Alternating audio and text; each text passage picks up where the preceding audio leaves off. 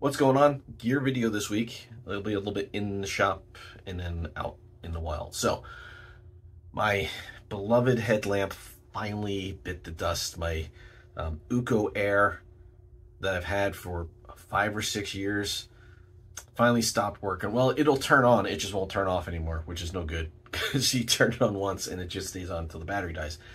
So it's time to replace it.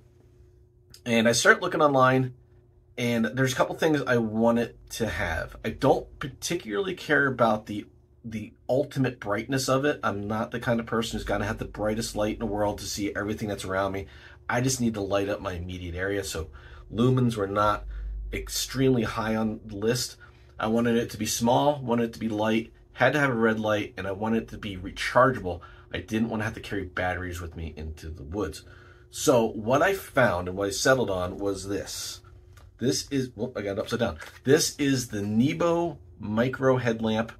It's 400 lumens. It also has a little clip on there so you can attach it to like a hat, which like a baseball cap, which I don't wear. But in the winter, I do use that coal wool hat that I got. That was a special edition for that Uco Air that had the attachment, like just pop the headlamp onto my wool hat, which I really liked. And I think I'll be able to modify that hat to be able to use this. So I'll still be able to use the headlamp without the head strap in the winter, which I really liked. So the NEBO Mycro headlamp, this is a 400 lumens headlamp.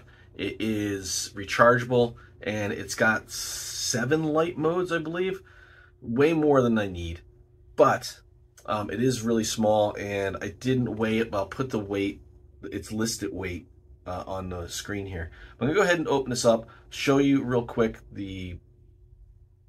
well, it's a headlamp. I'll show you what it's got, what it comes with, and then I'll go out and we'll see it in action. Well, I'll go out a little bit later. I will also put a link to this down the bottom. Now, a little bit different.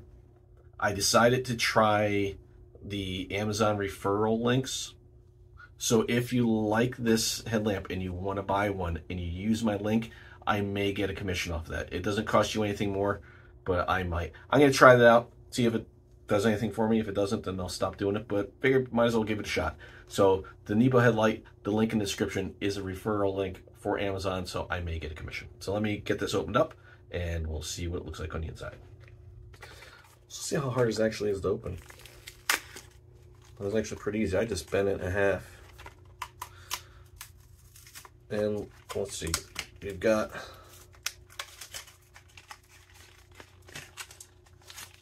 user manual. There is a USB cable, and it looks like it is, it's micro USB. It's not USB-C. It's kind of disappointing, but whatever. It's got a head strap, which isn't too horribly bad. It's a little bit big right off the bat.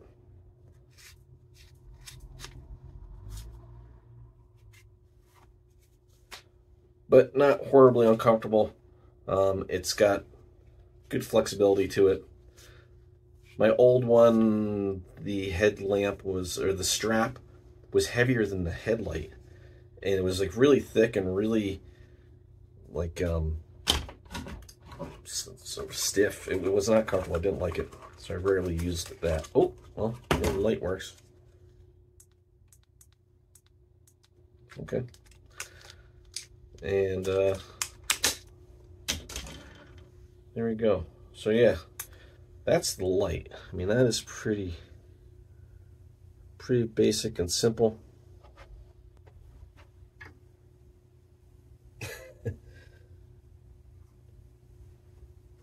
Real quick weight on that, 0.05 pounds. That does not do ounces or grams. So you got the light. It's got, obviously, it swivels. It's got, you can see, there we go, and kind of the, look at the background right there. So you can kind of see how it's got the slots here, so you can feed the strap through.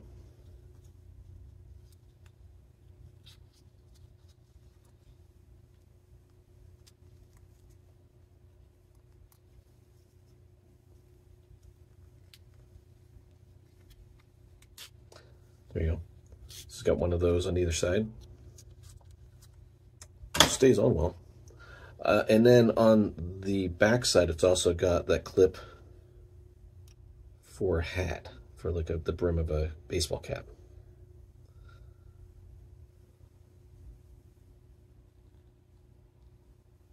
Which does not appear to come off. Maybe it does. I don't know. I'm not going to take that off. Well, actually, yeah, probably will want to take that off, because if you've got that mounted to your head, that's going to kind of suck. The light itself, well, let's see what's on the side. So you got your power button on one side right there, and then you've got your charging port right there. There's the charging port. So just a micro USB. Would be nicer if it had USB-C, because that would cut down the amount of cables I got to carry, but no big deal. And then it's got the center light, and then it's got two smaller lights on the outside. You've got your, let's see, high, lower, off. So high, medium, and low with green lights, red lights, and then off. There is, it says, a way to go direct to red. Maybe if you just hold it for a couple seconds. Yes. So if you hold it for about 3 seconds, it goes right to red. Then it cycles through everything. Didn't even have to look at the manual for that. Yeah, there's not a lot of information in here.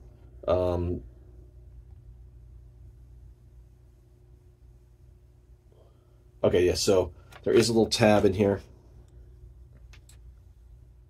Just pull the tab towards you to release.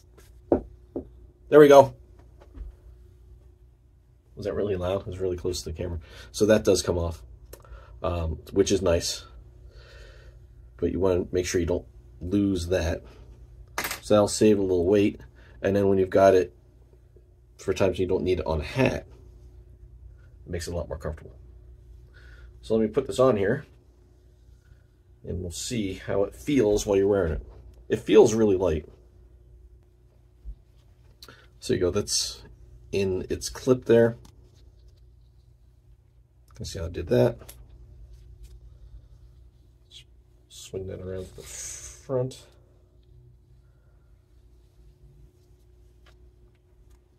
All right, and that's not horrible. You can adjust that. Doesn't feel too bad.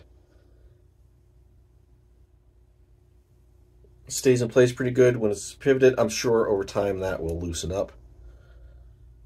But fashionable too, don't you think?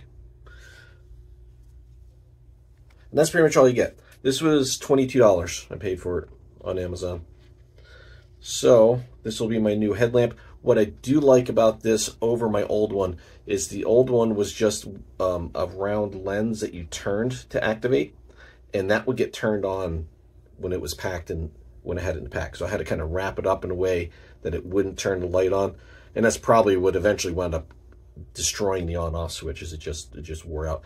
This is a button you got to push, so it should be less likely to turn itself on when it's packed away. So next thing, I will get it outside, wait for it to get dark, and then get it outside and give it a good test and see how bright it is. Now, like I said, I wasn't concerned about the lumens because I just really need to illuminate where I currently am. I don't do a lot of, I don't really feel the need to illuminate the entire campsite with my headlamp. It'll be used on red or low 90% of the time, like my other headlamp was. So, all right, wait for it to get dark. We'll go out and see how bright it gets.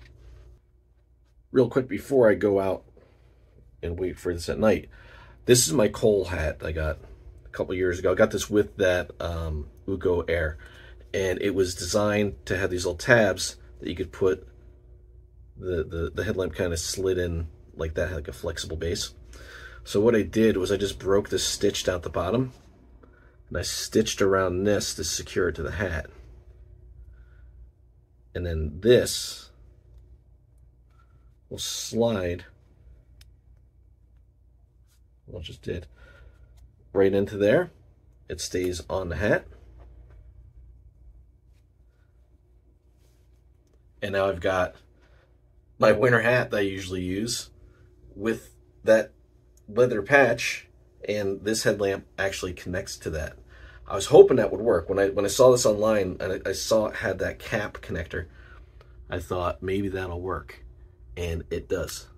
So cool. I've got my lightweight headlamp, and I don't need the headband in the winter because nights are longer, and just wearing a hat and then a headband on top of that can just get uncomfortable after a long period of time. So in the winter, when I'm wearing this hat, that headlamp stays on all night. I don't have to find a place to hang it. In the summer, I don't really care because it's light later, gets light earlier, and I can just hang it wherever. But yeah, so in the winter, when I'm going to be wearing a hat around camp while it's dark or whatever, I can still use this, and it's light enough it doesn't affect the hat at all. Very cool. All right, now we'll go outside and test it out.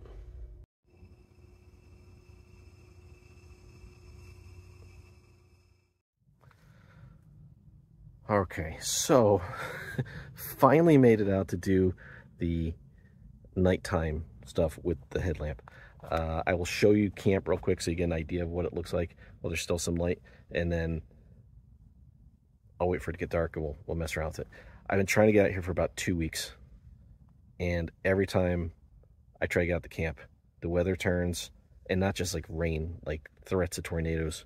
So that's not fun. I don't want to mess around with that.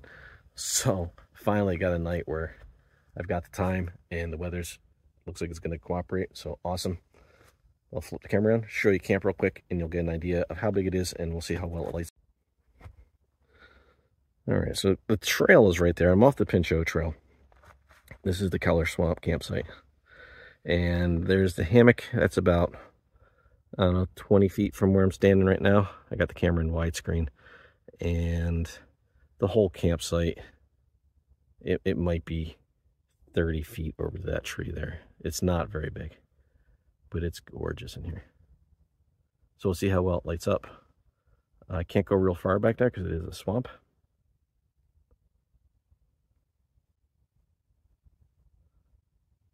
But yep, this is what we'll be looking at in the dark. Just give you an idea. Because if I just come out here in the dark and I turn on a light and show you a tree, you're going to be like, oh, it doesn't really show me anything. So, all right, wait for it to get dark and we'll break out that headlamp. All right, so decently dark now, about 10 feet from the hammock. Do my first setting here. That is high. That's pretty decent. Medium. Not bad at all. Low, which is what I will probably almost always use it on, is pretty good. At a distance of 10 feet, it does light up. I can see that pretty well. Right in front of me, it's a lot better. Now that flicker you're seeing, if that's coming through after it's rendered, I don't see that with the naked eye. I only see that on the camera. The next set would be a green light.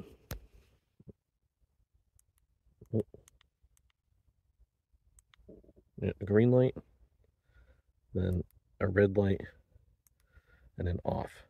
You can also, when it's off, hold it for 3 seconds, and it'll go directly to red, and it kind of reverses the order.